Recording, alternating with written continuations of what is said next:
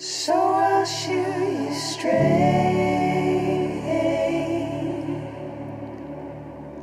The only thing that takes my breath away is you. If you love someone, you will be loyal to him no matter what the cost. You will always believe in him, always expect the best of him, and always stand your ground in defending him. All the special gifts and powers from God will one day come to an end, but love goes on forever.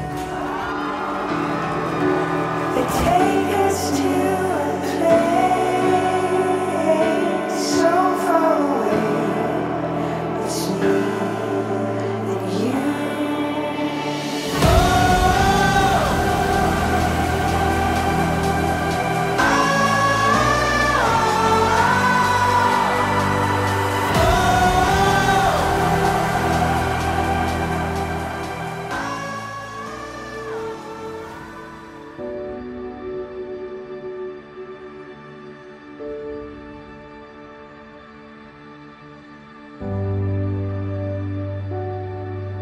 I have never been more confident in any decision that I've ever made, and you have reminded me over and over again why I fell in love with you in the first place.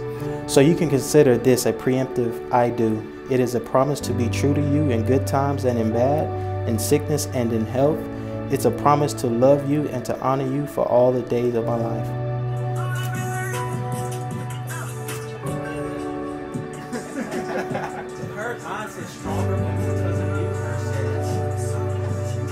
To my future husband and already best friend, today I want to say thank you for choosing me to be your partner in life. Although times may be hard and frustrating, I know we are meant to be. And when I met JT for the first time, and he didn't really say anything, and he was also very quiet. I don't think I heard much out of him except maybe, "Hi, I'm JT." And now that I do know him very well, I think he was quiet because he was just trying to wrap his head around how much Jordan had spent on his credit card that day. The pastor asked Jordan to repeat after him that something along the lines of all her possessions are now JT's.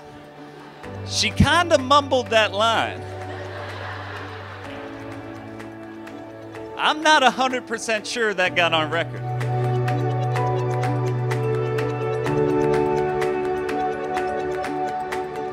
And I used to think, and I'll be honest, I used to think, you know, it's not hard because everything seems to go her way.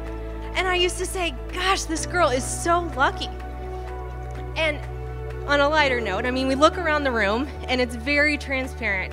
The family and the friends and everyone who's here to celebrate this beautiful couple, this beautiful wedding. And I used to say, Jordan, I don't understand, how are you so lucky? And she told me, she said, because I'm speaking it. But truly, I mean, when this girl has something that she wants, she really puts her mind to it and it comes to fruition. And so while I used to say that Jordan was the luckiest person I knew, I think that JT is now the luckiest person that I know.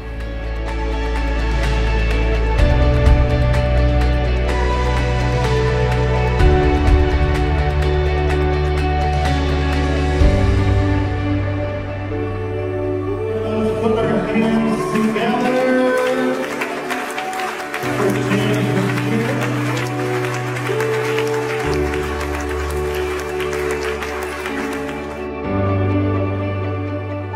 A friend of mine used to toss his daughter high into the air, and she was fearless because she knew he was there to catch her.